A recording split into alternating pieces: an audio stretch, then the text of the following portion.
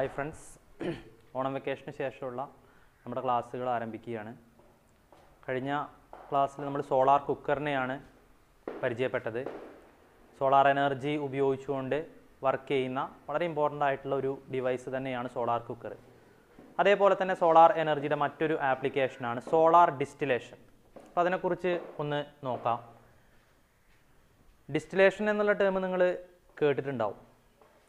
Water purify ചെയ്യുന്ന പ്രോസസ്സിനെയാണ് നമ്മൾ distillation എന്ന് പറയുക. അപ്പോൾ സോളാർ ഡിസ്റ്റിലേഷൻ എന്തായിരിക്കും? സോളാർ എനർജി ഉപയോഗിച്ചുകൊണ്ട് വാട്ടർ പ്യൂരിഫൈ ചെയ്യുക. നമുക്കറിയാം, ഭൂമിയിൽ ഭൂരിഭാഗം വെള്ളവും പ്യുവറല്ല, സലൈനാണ് അല്ലെങ്കിൽ ഡേർട്ടിയാണ്. പ്യുവർ വാട്ടറിൻ്റെ കണ്ടൻറ്റ് വളരെ കുറവാണ് എർത്തിൽ. അപ്പോൾ ഈ സലൈൻ വാട്ടർ അല്ലെങ്കിൽ ഡേർട്ടി വാട്ടറൊക്കെ പ്യൂരിഫൈ ചെയ്യുന്ന മെക്കാനിസം വളരെ ഇമ്പോർട്ടൻ്റ് ആണ്. പ്രത്യേകിച്ചിട്ട് ശുദ്ധജല ലഭ്യത വളരെ കുറഞ്ഞു വരുന്ന ഈ കാലഘട്ടത്തിൽ വളരെ ഇമ്പോർട്ടൻ്റ് ആണ് അതിൻ്റെ ഒരു പ്യൂരിഫിക്കേഷൻ എന്ന് പറയുന്ന ഒരു പ്രോസസ്സ്. സോളാർ എനർജി ഉപയോഗിച്ചുകൊണ്ട് നമുക്ക് വാട്ടർ പ്യൂരിഫൈ ചെയ്തെടുക്കാം. അതാണ് സോളാർ ഡിസ്റ്റിലേഷൻ എന്ന് പറയുന്ന ഈ ഭാഗത്തിൽ നമ്മൾ പഠിക്കുന്നത്. അപ്പോൾ എന്താണ് solar distillation? Technique by which dirty or saline water can be converted in to pure water using solar energy. Solar energy ഉപയോഗിച്ചുകൊണ്ട് അഴുക്ക് വെള്ളത്തിനെയും കടലിലെ ഉപ്പുവെള്ളത്തിനെയൊക്കെ ശുദ്ധജലമാക്കി മാറ്റുന്ന പ്രോസസ്സിനെ സോളാർ ഡിസ്റ്റിലേഷൻ എന്ന് വിളിക്കാം. സോളാർ ഡിസ്റ്റിലേഷൻ സിസ്റ്റത്തിനെ സോളാർ സ്റ്റിൽ എന്ന് വിളിക്കാറുണ്ട്. Solar distillation system is also called solar still. It can effectively purify seawater and can effectively removing salts, minerals, bacteria, parasites, heavy metals, etc. കടൽ ജലത്തിനെ ശുദ്ധീകരിക്കാനും ജലത്തിൽ നിന്ന് ലവണാംശം, ബാക്ടീരിയകൾ, പരാതങ്ങൾ, അതുപോലെ ലോഹങ്ങൾ അവയൊക്കെ റിമൂവ് ചെയ്യാനുമൊക്കെ സോളാർ ഡിസ്റ്റിലേഷൻ എന്ന് പറയുന്ന ഈ ഒരു മെക്കാനിസത്തിനെ കൊണ്ട് നമുക്ക് സാധിക്കുന്നു എന്നുള്ളതാണ്. Here, dirty water is evaporated and fetching out as drinkable water by using radiation, convection and conduction of solar heat. അതായത് സോളാർ എനർജിയുടെ ഹീറ്റിനെ നമുക്ക് സോളാർ ഹീറ്റ് എന്ന് വിളിക്കാം. ആ സോളാർ ഹീറ്റിനെ റേഡിയേഷൻ, കണ്ടക്ഷൻ, കൺവെക്ഷൻ ഇതൊക്കെ നമുക്കറിയാലോ, ഹീറ്റ് ട്രാൻസ്ഫർ ചെയ്യപ്പെടുന്ന പ്രോസസ്സുകളാണ്. അപ്പോൾ ഈ പ്രോസസ്സുകളുടെയൊക്കെ സഹായത്തോട് കൂടിയിട്ട് നമുക്ക് ഡയർട്ടി വാട്ടറിനെ ഇവാപ്പറേറ്റ് ചെയ്യാൻ സാധിക്കും, ബാഷ്പീകരിക്കാൻ സാധിക്കും അല്ലേ.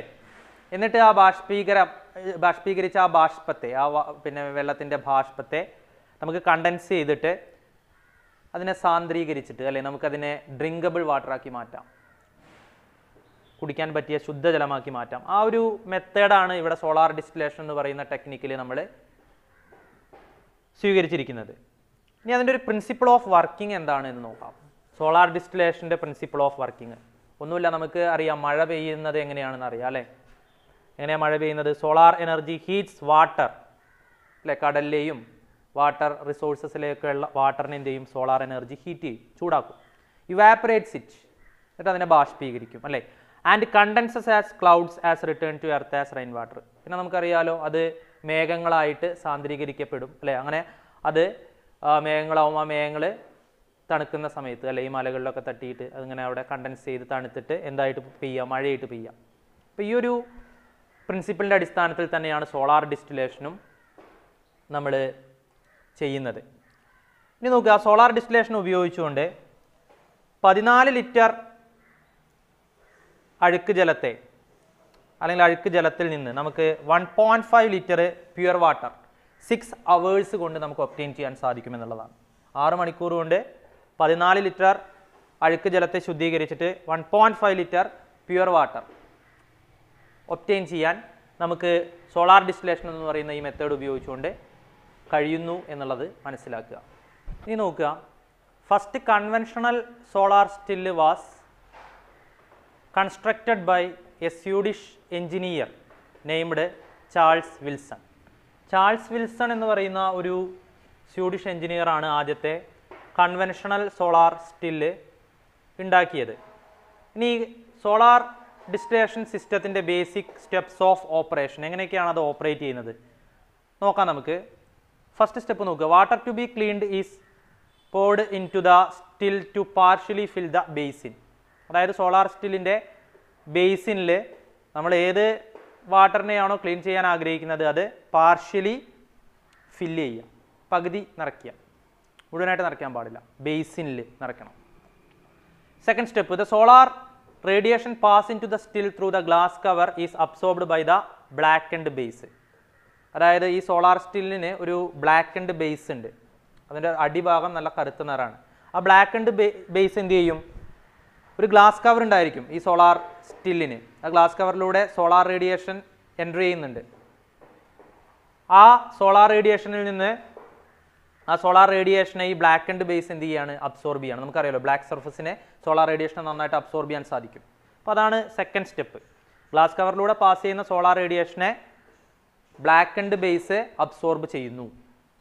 മൂന്നാമത്തെ സ്റ്റെപ്പ് നോക്കുക, the water begins to heat up and moisture content of the air trapped between the water surface and glass cover increases. അല്ലേ, അപ്പോൾ പാർഷ്യലി ആണ് നമ്മൾ വാട്ടർ ഫില്ല് ചെയ്തിട്ടുള്ളത്. ആ വാട്ടറിൻ്റെ സർഫസിൻ്റെയും മുകളിൽ ആ സോളാർ സ്റ്റില്ലിൻ്റെ മുകളിലുള്ള ആ ഗ്ലാസ് കവറിൻ്റെ ഇടയിലുള്ള എയർ ഉണ്ടല്ലോ, ട്രാപ്പ് ചെയ്ത് കിടക്കുന്ന എയർ, ആ എയർ നന്നായിട്ട് ചൂടാവും. അതിന് കാരണം എന്താണ്, ആ വാട്ടർ ഹീറ്റപ്പ് ചെയ്യുന്നു എന്നുള്ളതാണ്. അല്ലേ, വെള്ളം ചൂടാവില്ലേ, വെള്ളത്തിലേക്ക് ഇങ്ങനെ സോളാർ റേഡിയേഷൻ വന്ന് പതിക്കുമ്പോൾ വെള്ളം ചൂടാവുന്നുണ്ട്. അപ്പോൾ ഈ ഗ്ലാസ് കവറിൻ്റെയും വാട്ടർ സർഫസിൻ്റെ ഇടയിൽ ട്രാപ്പ് ചെയ്ത് കിടക്കുന്ന ആ മോയ്സ്ചർ, അല്ലേ, ആ ഒരു ഈർപ്പം, അത് നന്നായിട്ട് എന്ത് ചെയ്യും, ചൂടാവുന്നു എന്നുള്ളതാണ്. അടുത്ത സ്റ്റെപ്പ് നോക്കുക, the heated water ഇവാപ്പറേറ്റ്സ് from the basin and condenses on the inside of the glass cover. എന്ന് വെച്ച് കഴിഞ്ഞാൽ ചൂടാവുന്ന വെള്ളം എന്ത് ചെയ്യപ്പെടുന്നു, വൈകാതെ ബാഷ്പീകരിക്കപ്പെടുന്നു, ബേസിനിൽ നിന്ന് ബാഷ്പീകരിക്കപ്പെടുന്നു. എന്നിട്ട് അത് ഗ്ലാസ് കവറിൽ കണ്ടൻസ് ചെയ്യപ്പെടുന്നു, അല്ലെ, ഗ്ലാസ് കവറിൽ സാന്ദ്രീകരിക്കുന്നു എന്നുള്ളതാണ്. അല്ലെ, നമ്മൾ വെള്ളം തിളപ്പിക്കുമ്പോൾ അങ്ങനെ തന്നെയല്ലേ, അടപ്പ് മുകളിൽ വെച്ചിട്ടുണ്ടെങ്കിൽ അടപ്പിൽ സാന്ദ്രീകരിച്ചിട്ട് ജലാംശം, വെള്ളത്തുള്ളികൾ ഇങ്ങനെ പറ്റി പിടിച്ചിരിക്കുന്നതായിട്ട് കാണാം. അതേപോലെ തന്നെ ഇവിടെ സോളാർ, അവിടെ നമ്മൾ തീ ഉപയോഗിച്ചിട്ടാണ് ചെയ്യുന്നത്, ഇവിടെ സോളാർ റേഡിയേഷൻ ഉപയോഗിച്ചിട്ടാണ് ചെയ്യുന്നതിനുള്ളൊരു വ്യത്യാസമേ ഉള്ളൂ. അപ്പോൾ ഈ ചൂടാവുന്ന വെള്ളം ബാഷ്പീകരിച്ചിട്ട് മുകളിൽ കാണുന്ന ഗ്ലാസ് കവറിൽ, അടപ്പിന് വരെ ഗ്ലാസ് കവറിൽ എന്ത് ചെയ്യുന്നു, കണ്ടൻസ് ചെയ്ത് നിൽക്കുന്നു എന്നുള്ളതാണ്. അടുത്ത നോക്കുക, condensed water trickle downs the inclined cover to an interior collection trough and out to A storage ബോട്ടിൽ. എന്താ പറയണത്, ആ കണ്ടൻസ്ഡ് വാട്ടർ പതുക്കെ നോക്കുക, ഒരു ഇന്റീരിയർ കളക്ഷൻ ട്രഫ് ഉണ്ട്, ഉള്ളിൽ ഈ വെള്ളത്തിനെ, ശുദ്ധജലത്തിനെ കളക്ട് ചെയ്യാനുള്ളൊരു ട്രഫ് ഉണ്ട്, ആ ട്രഫിലേക്ക് വീഴുന്നു. അല്ലേ, പിന്നെ അത് നേരെ എങ്ങോട്ടാണ് പോകുന്നത്, സ്റ്റോറേജ് ബോട്ടിലേക്ക് പോകുന്നു. അപ്പോൾ സ്റ്റോറേജ് ബോട്ടിലിൽ നമുക്ക് എന്ത് കിട്ടുന്നു, പ്യുവർ വാട്ടർ കിട്ടുന്നു. ഇതാണ് സോളാർ ഡിസ്റ്റിലേഷൻ്റെ ഒരു വർക്കിംഗ്. അപ്പോൾ സോളാർ ഡിസ്റ്റിലേഷനെ കുറിച്ചിട്ട് മാത്രമാണ് നമ്മൾ ഇന്നത്തെ ഈ ക്ലാസ്സിൽ ഡിസ്കസ് ചെയ്യുന്നത്, ചെറിയൊരു ഭാഗമാണ്. അടുത്തതായിട്ട് നമുക്ക് സോളാർ ഗ്രീൻ ഹൗസ് ആണ് പറയാനുള്ളത്. അത് നമ്മൾ സാറ്റർഡേ ഒരു സ്പെഷ്യൽ ക്ലാസ് ഇടാൻ ഉദ്ദേശിക്കുന്നുണ്ട്. അപ്പോൾ അന്ന് നമുക്ക് സോളാർ ഗ്രീൻ ഹൗസ് ഡിസ്കസ് ചെയ്യാം. Thank you.